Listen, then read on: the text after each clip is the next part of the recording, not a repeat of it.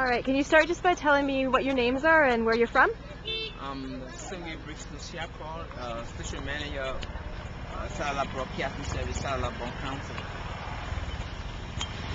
I'm Rebecca Murray, and I'm the Workshop Facilitator for Journalists for Human Rights. And you just wrapped up a workshop here? We came here yesterday, we commenced the workshop yesterday in Gbanga City, Bon County. And what was the workshop on? Well, the workshop was all about human rights reporting with community radio stations in Liberia.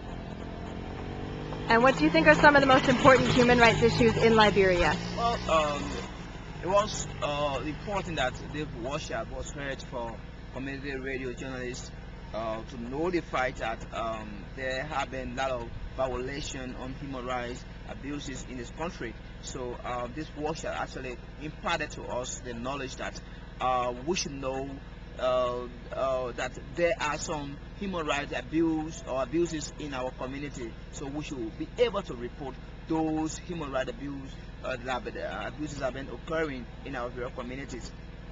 And what are some specific stories that you're going to cover now? Well, it's like one of the important stories that reminds me is like people just arresting people for an alleged allegation, for investigation, taking them to court. I mean, taking them to central prison. So that's actually, I feel that that's one of the human rights abuses that we're talking about. Take for example, in my community there was a guy allegedly accused of raping a 13-year-old girl. They took him to Gbanga immediately for investigation. So those are things I think the workshop have educated us, and these are things we need to be reporting on. And Rebecca, what are some of the other stories that journalists brought up that they wanted to cover? There's definitely long pre-trial detentions are one of them, with detainees being held for up to 2 years. That seems to be countrywide.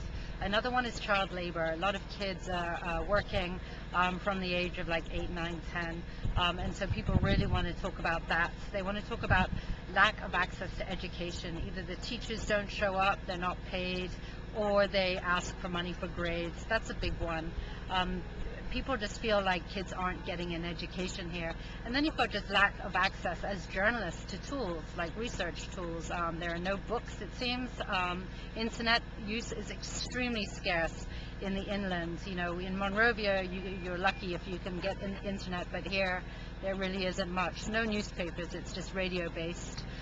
So there's all these different issues. Also, journalists just having tools to be able to do their jobs. But yeah, and another thing is women's rights is another big issue here, and gender-based violence. And what's one thing that you want people to know about Liberia? Well, actually, we want people to know about Liberia, that this country is a country of law and a country of man, and people who take justice into their own hands, we strongly against it. We term it in the strongest term that it is diabolical, that people who will be taking law into their own hands.